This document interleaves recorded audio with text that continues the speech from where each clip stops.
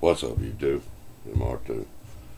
I want to attempt to show everybody again what I think's going on here, and where I think the mistake's been made fundamentally in the generation of electricity. As we've been shown, it uses way more input, requires way more input than previously they've ever had to do. If you take a look at how we generate electricity, this is a DC motor. You can see that there's a magnetic field produced in opposite sides of the motor. Here's a smaller one that has permanent magnets in it, and they place a permanent magnet on both sides of a copper winded coil. See the coil wound there. When they rotate that, it creates electric current. Almost the same, but opposite of that, we mounted the coils here separately and rotate the magnet by. And as you can see, it creates amperage right by itself. It's set on amperage, by the way. At any rate, what's not been done is the fact that this magnet is magnetic on both sides. All magnets are. You have a north and a south to each side of the magnet. You can see that would be the north side of this magnet. The south side of that one faces the north side of that one. If you flip it over though, you got a north side on the other side. There's a magnetic field on both sides of every magnet.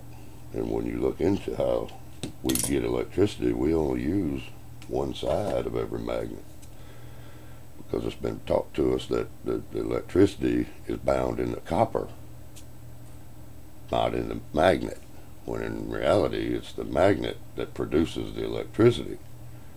And if you use both sides of the magnet at the same time, that creates a synchronicity that requires less input by 3/4. It only takes 1/4 the energy to run it with it on than it does with the other, just a single half the magnet type generation. And I'd like to show you a little trick, a little demonstration here. This is an induction motor. It's a fan motor that comes out of a microwave oven. And what happens here is just basic reverse of what we're doing there. So all it does is run backwards. You generate electricity by moving the magnet by the copper. You create a magnetic pulse. It's converted to electricity in the particle. Pretty much the particle wave relationship right here we're looking at is the fact that electricity don't work without magnetism, but magnetism works without electricity. You can show that here. We'll take this little motor, hook it to it. We'll hook one of them up to electric current, and you can see over here is an identical motor. I took the coil off of it, placed it on, where the magnets pass through, the same place that the coil is mounted. And you turn that on, and you see they both run. The one over here has way more torque to it than this one does. It's way more torque than the electric induced. They both produce the same work. There's no electric charge whatsoever involved in this, whereas we lose a lot of energy when we conduct the magnetism into electricity. We lose quite a bit, and this can all, our consumption of electricity can be cut literally in half just by redesigning the generator to utilize both sides of the magnet.